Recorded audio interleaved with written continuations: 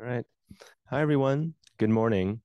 I'm Dr. James Wu. I'm an endocrine surgeon from UCLA and really glad to be here at ThyCa. And today, this morning, I'd like to talk to everyone about tips on choosing a thyroid surgeon. And specifically, I want to help people understand the differences in thyroid surgeons' values and approaches and how we think about decision making to help patients participate more in shared decision making.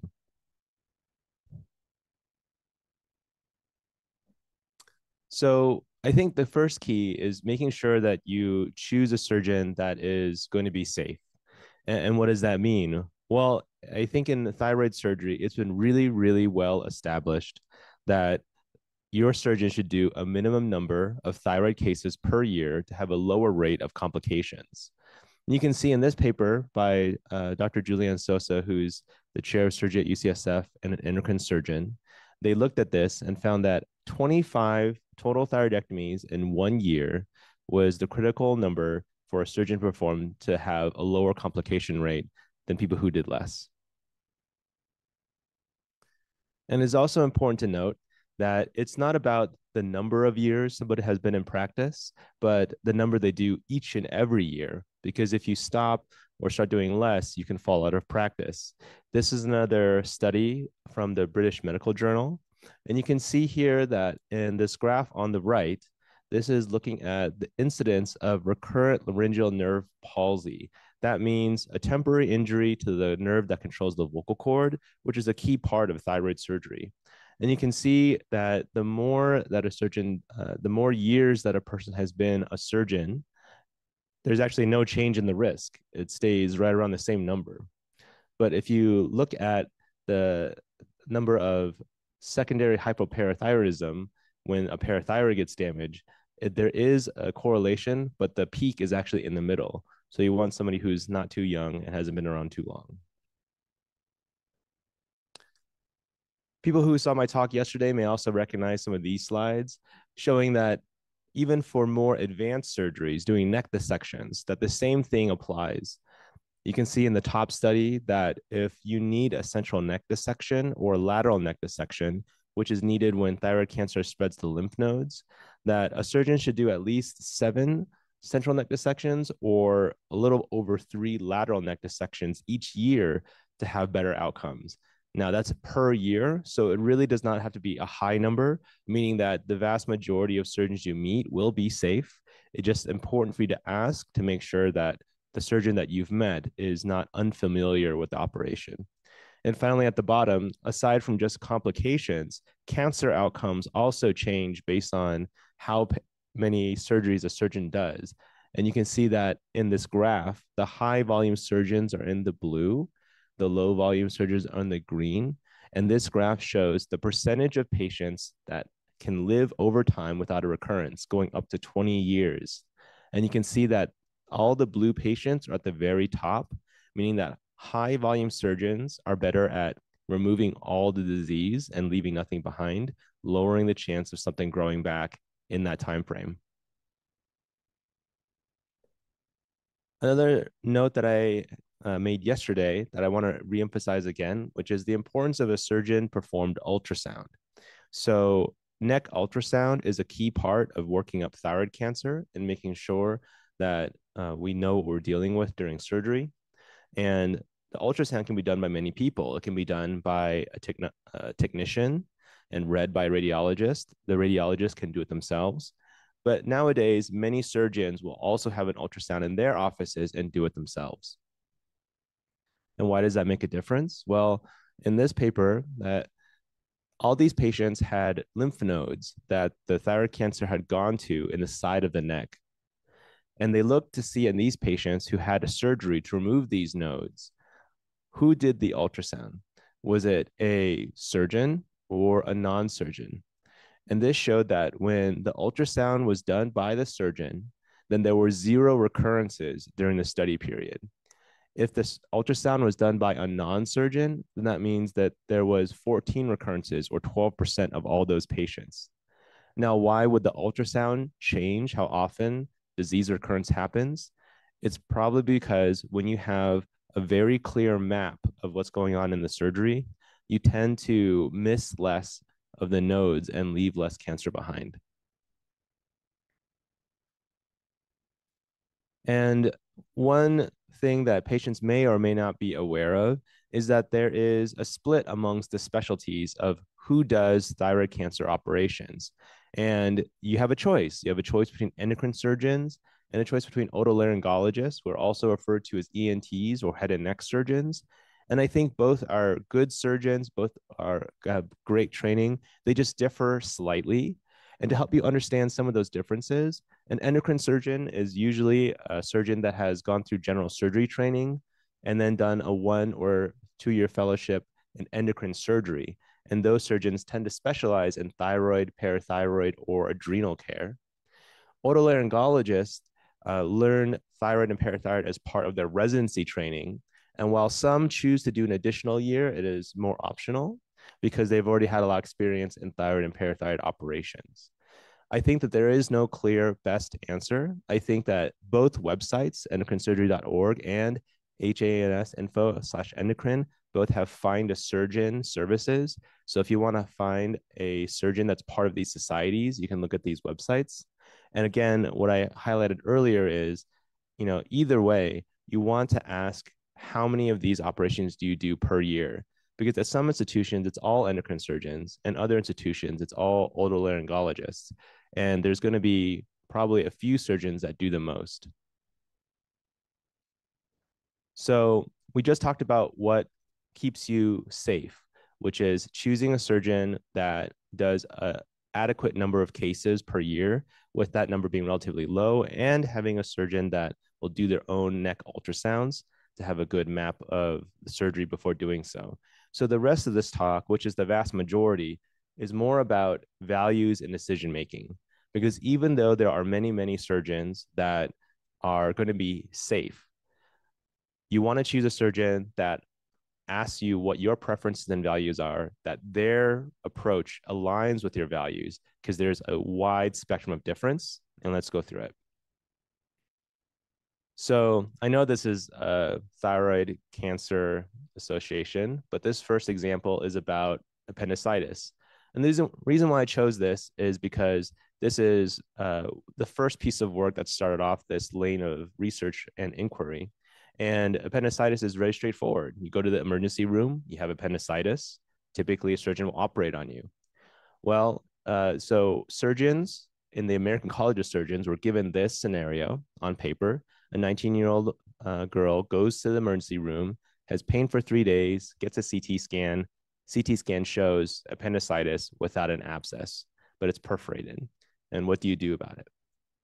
And surgeons, we just have to make one choice. We have to choose to offer an operation, an appendectomy, or we choose to not operate right now and treat with antibiotics. And in this survey, and you can see the reference below, Greg Sachs, the first author, is one of my co-residents. You can see that surgeons were actually split 50-50, where 50% said they were either very unlikely or unlikely to offer an operation, and the other half are likely or very likely to offer one.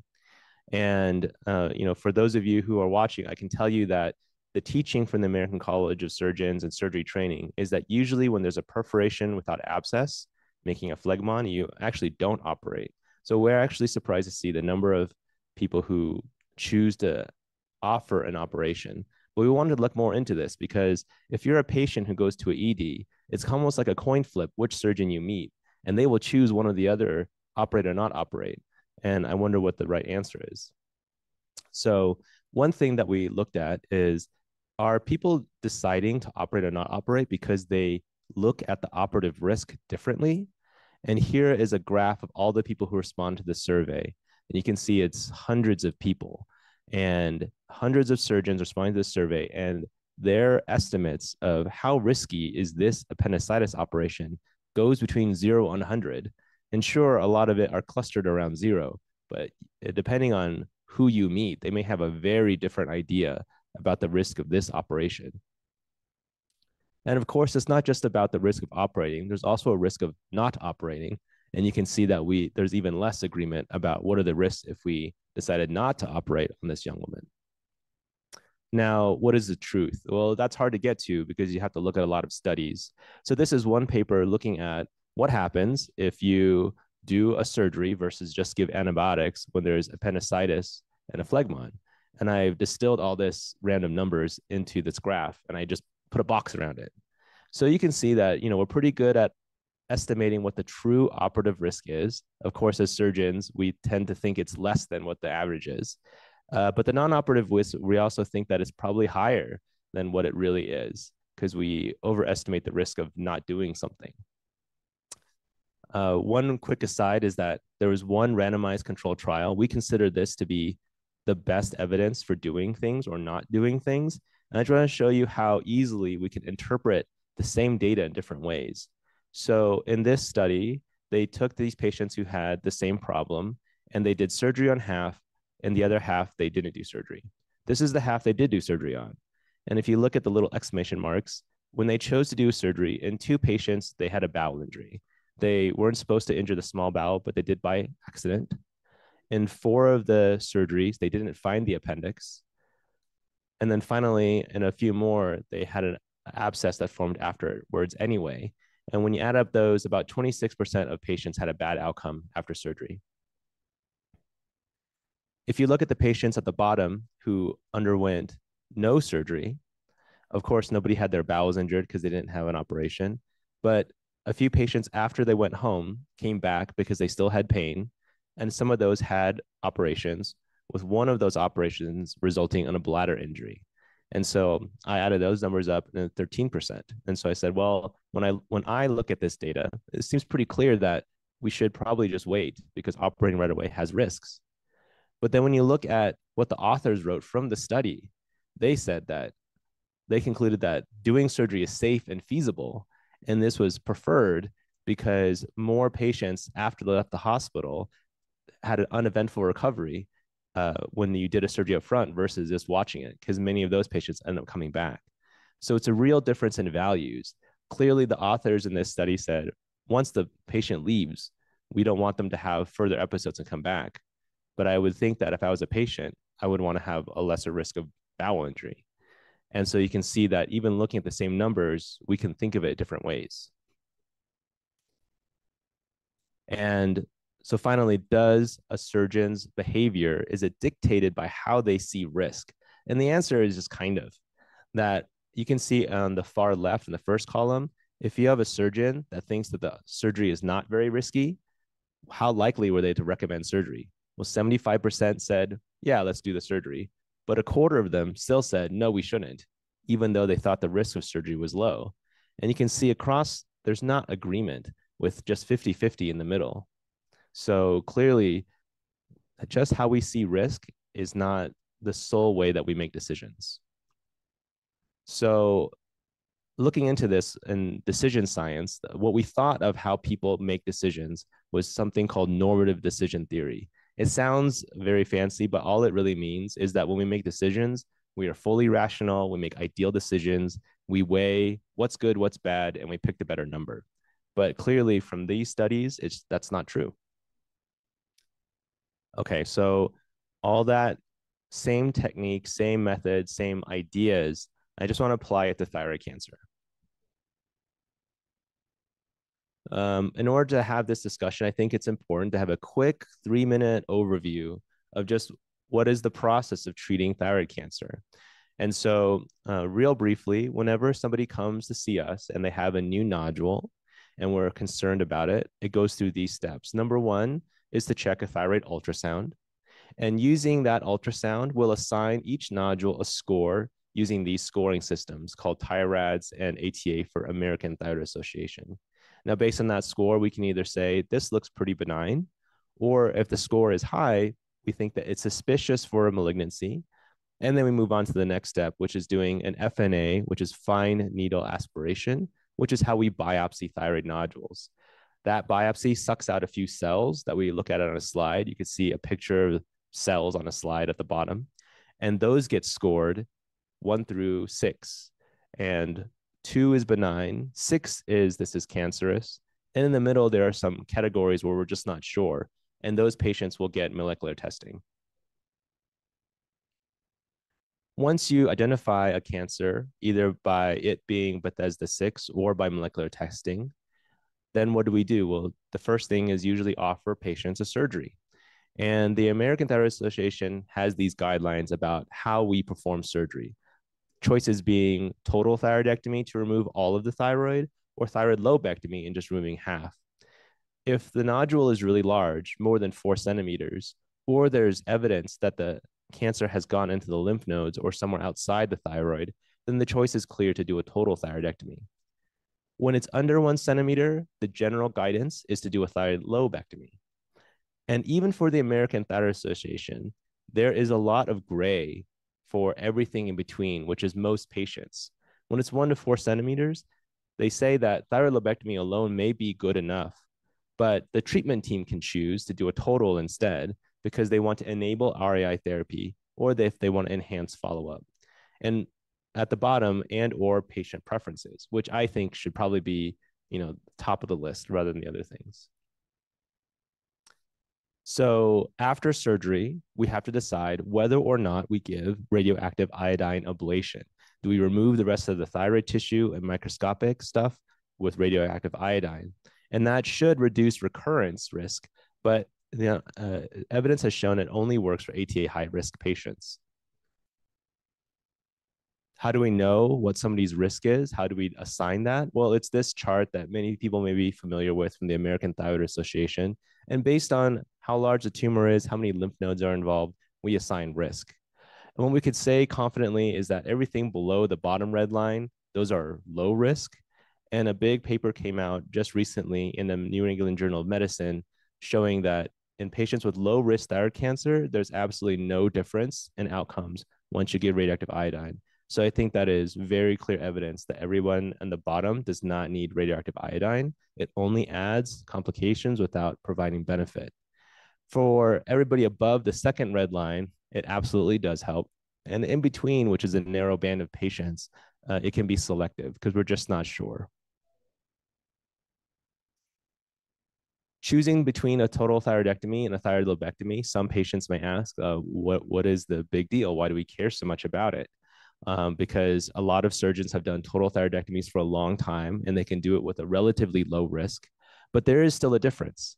When you do a total thyroidectomy or a thyroid lobectomy, let's start there, that there is a 5% risk of temporarily injuring that recurrent laryngeal nerve, resulting in hoarseness of voice, a 0.5% risk of a permanent recurrent laryngeal nerve injury, and then there's a 0% risk of damaging all the parathyroids because we have 4 parathyroids and you're obviously going to leave 2 good ones on the other side. There's going to be a 14 to 60% risk of hypothyroidism or having too little thyroid hormone because the normal half will still make hormone. But for some patients, that's not enough and they need to take extra hormone to have enough for their bodies. And so compare that to total thyroidectomy, where, of course, if we remove all of it, 100% of those people are going to be hypothyroid. And then finally, if you remove half, eventually some of those patients will realize after the fact that they actually do need a total thyroidectomy. And so that does carry a risk of needing a second operation. But compared to that, if you do a total thyroidectomy, of course, there's going to be double the risk of nerve injury. And that's purely because there's a left and a right nerve. And because you're operating on 2 nerves instead of 1, the risk of nerve injury is a little higher. There's that 1 to 3% chance of low calcium if you damage all the parathyroids.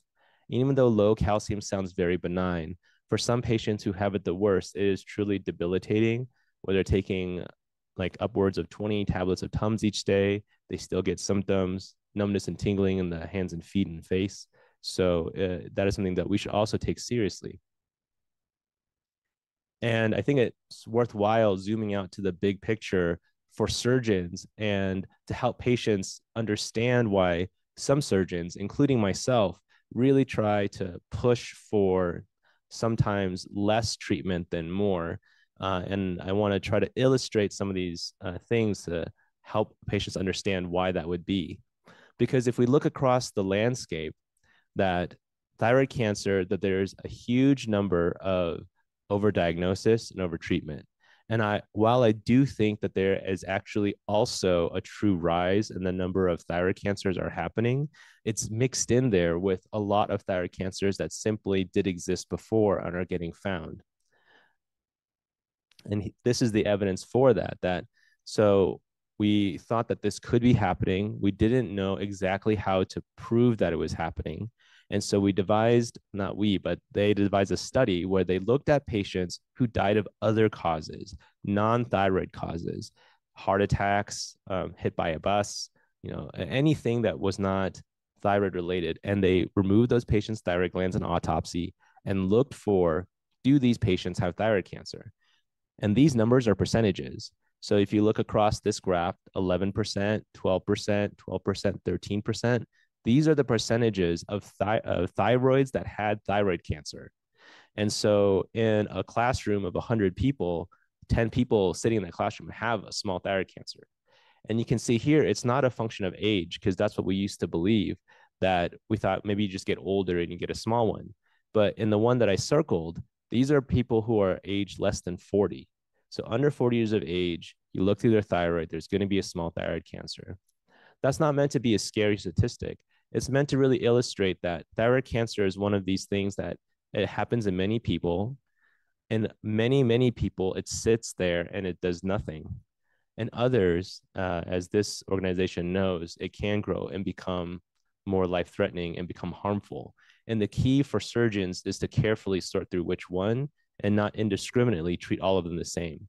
And finally, in the ones that I underlined, that this study was done across 8 countries, across 4 continents. So it really is a worldwide phenomenon. And this is just showing, again, that the number of thyroid cancer cases are going up. And this is talking about mortality. How many people die from their thyroid cancer each year? And even that number is going either the same or slightly increasing from 1990s to 2010. So even though we are doing a much better job with neck ultrasound, detecting thyroid cancers, finding them, this graph at the bottom shows we are doing more thyroid operations than ever. In 2009, and NISQIP, they filed that we were doing 500 thyroidectomies approximately per quarter. In 2017, that's risen to nearly 1,500. We're doing more thyroid surgeries than ever, and yet the mortality is not going down. And that can mean a couple of things. One, it could mean that we're finding and treating a lot of thyroid cancers that don't ultimately dictate how long a person lives. And the other thing is that we are not advancing the field in the right ways that will reduce the overall mortality of all the people who have died from their thyroid cancer from the 90s up till this point. And I think that for patients, it's important to understand that as the thyroid surgeons, we all understand these numbers. I think these are widely accepted. And that's why we think that there's this need to calm down and not treat every single thing we find, given how big the reservoir is of thyroid cancers that don't matter. Because all surgeons and patients are faced with this dilemma, the trolley dilemma, where you can choose to do active surveillance or less surgery, thyroid lobectomy over total thyroidectomy. And I know that people always have a concern that, well, does this mean my cancer has a bigger chance of growing back or getting worse? But those chances are low, and mortality risks from these things are low. And when we overreact, we do too much surgery, we overtreat, we end up causing more nerve injuries, we cause more damage to the parathyroid glands. And for many patients, we cause more financial toxicity. We rack on medical bills when we do things we don't need to. And that also has a big impact on patients' lives. Again, this is a summary of the problem that is such a huge reservoir of thyroid cancer, 11% in the general population, that we're doing more operations than ever, but not getting the results we want, which is decreased mortality rate over time. And so I wanted to investigate then, how do we actually change this? Because this is not a technology change. We have all the technology we need. We have the expertise to do the surgeries. That all comes down to how we make decisions and how we do that with patients. So these are a couple of the studies that we've done. This is just Max Schum. He's one of my residents. He's becoming an endocrine surgeon. He helped me work on these. So what we did is just like in the slides I showed about appendicitis, we did the same type of a study where I put up this slide. I gave this to American Thyroid Association members. So these are members of the community who are physicians, and they are self-declared as being very interested in thyroid, and most of them treat thyroid cancer majority of their practice. So let's say in this scenario, I offered them a 48-year-old woman who found a neck mass that was 2 centimeters. Nothing was suspicious in the ultrasound except for this nodule itself. I tried to emphasize that. And the patient is healthy, normal thyroid status, asymptomatic, gets a biopsy, shows that it's papillary thyroid cancer. And then I asked all the people who responded to the survey, what would you do?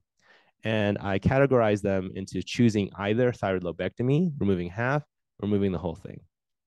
And this was a mix of endocrinologists and surgeons, but so there's both medical and surgical opinions in this. This is the result. The result is that out of these 200 members of the American Thyroid Association, that about 66% said, in this scenario, I would tell the patient, I think you should get a thyroid lobectomy. Another third said, I think you should get a total thyroidectomy. This means that if you're a patient and you don't know, what the endocrinologist or endocrine surgeon's values are, and you just go see one. If you see 3, 2 of them will agree, 1 will disagree, and you'll get different opinions on what to do. And if you only see 1, it's really just a 1 in 3 chance they'll tell you to go to total. And just to kind of set the context before the next few slides, I just want to show what we understand, because this, again, is from the American Thyroid Association, very well accepted slide about the risk of disease recurrence. And for an intrathyroidal, less than 4 centimeter papillary thyroid cancer, the risk of recurrence is 1 to 2%. 2 to 4 centimeters is 5%. So it's right in between there, somewhere between 2 and 5%. So I asked them, okay, so you've told me what you want to do. I want you to tell me if I chose A or B, then what is the risk that something will grow back after treatment? And you can see in the arrow that when I asked them, if you did a total thyroidectomy and you did radioactive iodine, what do you think the risk of recurrence is? And you can see that they thought it was pretty low, centered around 0%, but some thought it was a little bit higher. On the first graph is, what is the probability if we didn't do the most aggressive thing? What if we just did the less aggressive thing and just did a thyroid lobectomy?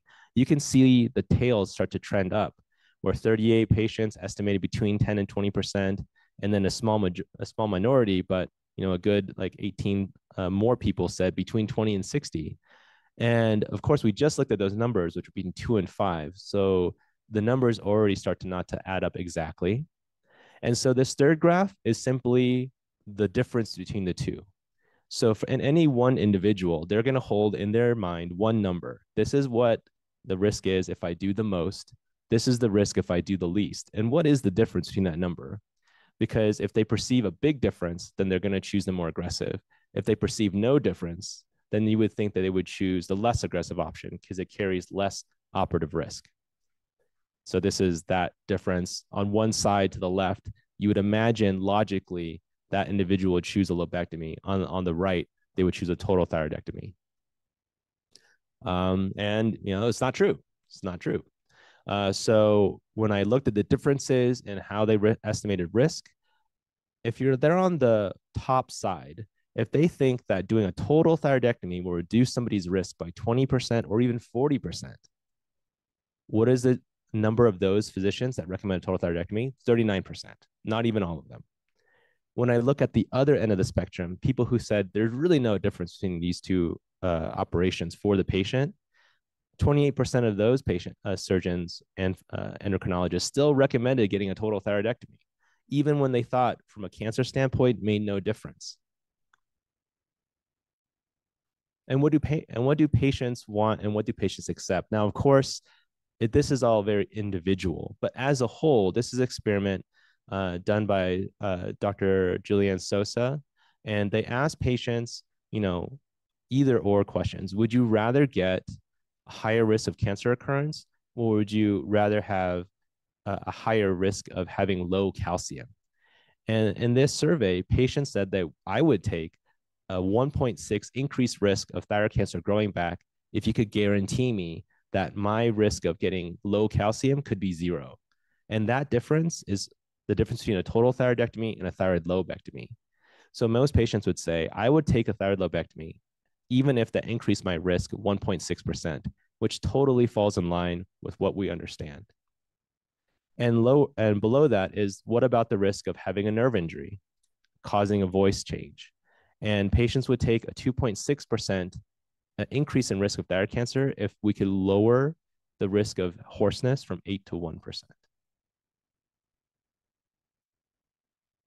And, are we doing a good job of shared decision making? This is a study by Dr. Megan Haymart. She's a very famous endocrinologist from Michigan.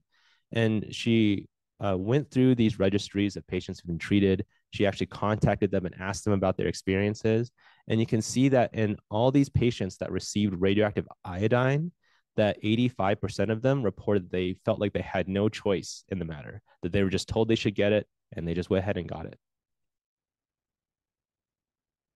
I'm just going to do one more scenario. This scenario is about papillary thyroid microcarcinoma. So it's a 62-year-old woman, and the woman is also healthy, euthyroid, no symptoms. And this is a 0.8 centimeter thyroid cancer, biopsy proven.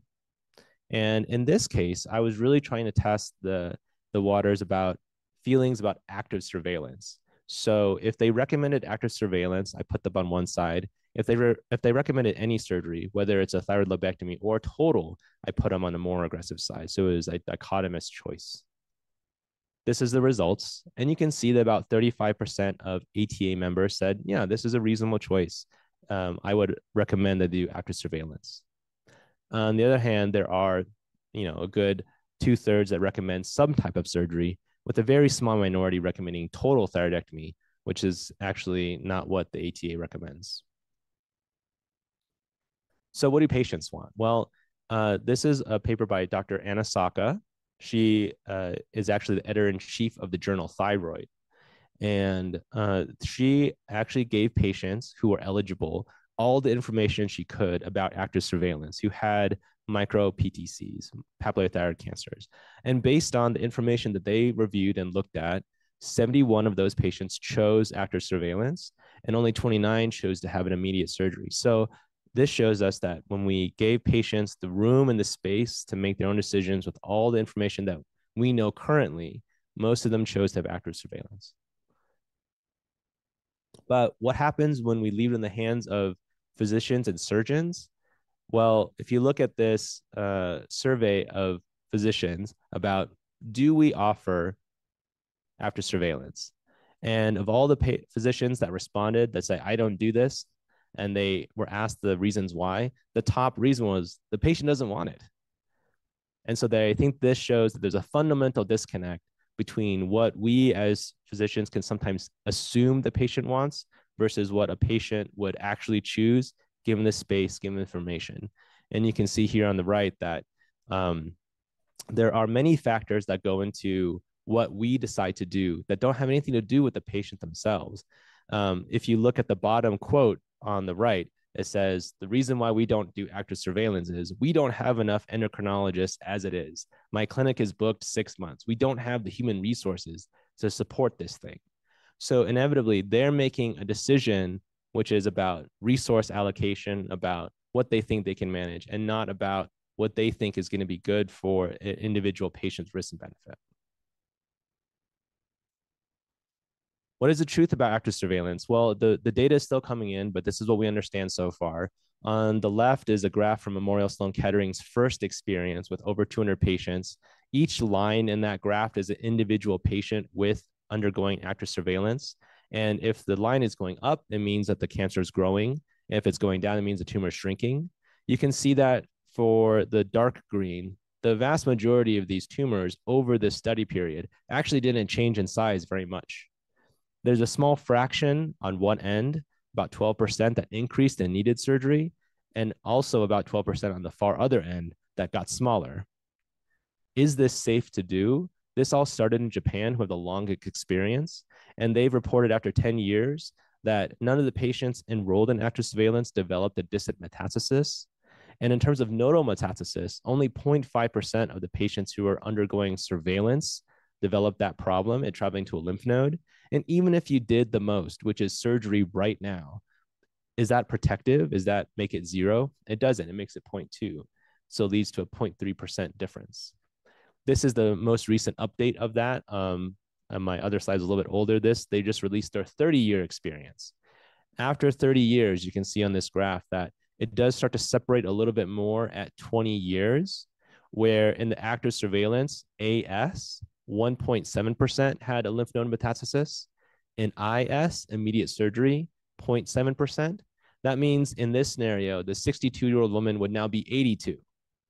And if you gave 100 of those 82-year-olds active surveillance, 2 of them would have developed a lymph node met, which I think is pretty good odds.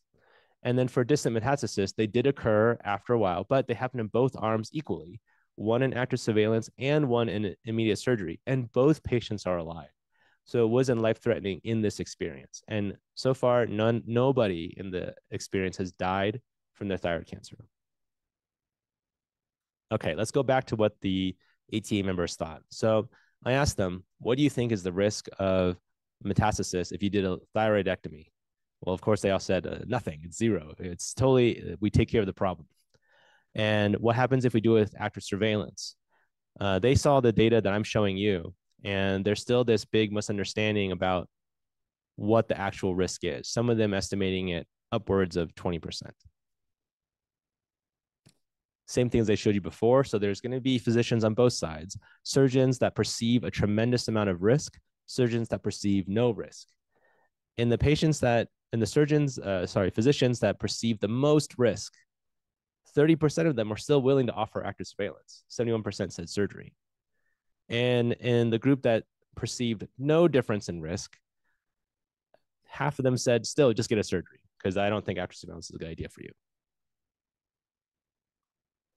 So all of that research just gave me one number, which is how much of a physician's decision-making is actually correlated to differences in what they actually report in terms of how they see risk. It's 11%. What is the other 90%? It's how they were trained, what their colleagues do, what they think is expected of them, what their regional resources are, what their logistics are. So there's so much that goes into how a physician gives you a final recommendation that has nothing to do with what they think the risks and benefits are of the different treatment options. And again, that means that numbers and data, small part of the story. We're not robots. We don't do these complex calculations in our minds. We still operate just like everybody else with assumptions and biases and norms. So how do we improve that? Because it's really, now that we understand the problem, it's a little bit hard to untangle it. And there have been several things that have been proposed. Here's one that my colleague tried. He said, well, and this includes is where the appendicitis story came from, that NSCOP has a risk calculator. Why don't we just have a website and physicians can go on the website, punch the numbers, and it just shows them a number. This is the risk. And so you can see that the gray is the no risk calculator and the empty boxes are the risk calculator. So if you show a surgeon the actual risk based on real data, you can see that the numbers start to go towards the red line. You actually start to correct a surgeon's mindset, and they will answer correctly when you ask them, well, what do you think the actual risk is now? But, you know, does it change what they do? It doesn't. So on one side, the gray line is the people who did not see the risk calculator. On the black is the surgeons that saw the risk calculator. Nobody did anything different. And they even answered different levels of risk. So you actually educated the surgeon, you taught them a new number, but at the end of the day, when they're asked to make a decision for recommendation, they did the exact same thing. So clearly just that is not enough. Even among thyroid surgeons, there's a lot of thyroid surgeons, we argue all the time about whether or not we should give antibiotics before the surgery. If we give antibiotics before the surgery, the idea is this is going to decrease the risk of skin infections. What is the downside? Well, the downside is you could give some patients C. diff. That's really rare. And you could also cause antibiotic resistance. So we shouldn't just give it to anybody willy-nilly. So what is the evidence? The evidence is in a randomized controlled trial, 1,000 patients in both arms, one half getting antibiotics, the other half not, the rate of surgical site infection for thyroid surgery and parathyroid surgery, no difference, does not make a change. We look at this and we say, what do? American Association of Endocrine Surgeons releases a recommendation. And, these are big names. If you look on this list, a lot of these are chairs of departments. They run big institutions. Nancy Perry, MD Anderson, Ralph Tufano at Hopkins, Julian Sosa, UCSF.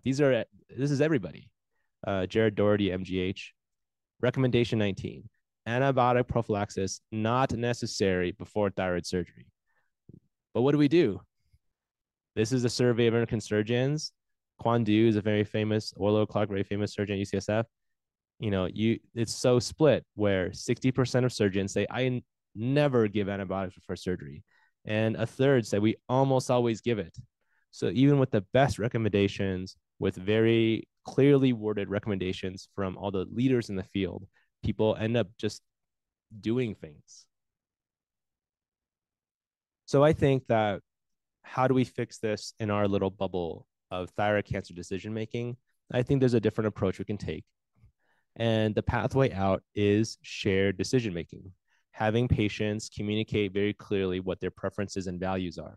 Because in this study that we published in JAMA Surgery, we asked in all these things, at the end of the day, if the patient themselves requests, I know you recommended that I get a thyroid lobectomy, I want a total, or vice versa. You told me to get a total, but I want a thyroid lobectomy. You can see on the right, all these dots, the physicians will comply with the patient request. And what we wanted to look at was, is it a difference in the level of risk where if a physician thought it was going to be too risky to let patients choose, they would refuse? It's not true. They will let patients choose the therapy of their choice, regardless where they sit along this axis of risk. And for the few physicians that say, no, I will not, I want you to do what I'm telling you to do, you can see that their estimates of risk are still all spread out among the difference between aggressive and not aggressive treatment. So if you see a physician, you tell them, I know what you just told me, but I've looked into it and I don't want that treatment. I want option B. And they say no. They're not doing it because they are staunchly thinking that they're protecting you from something or about their risk estimates. They simply, that's their personality. And if you go to somebody else, most likely other physicians will.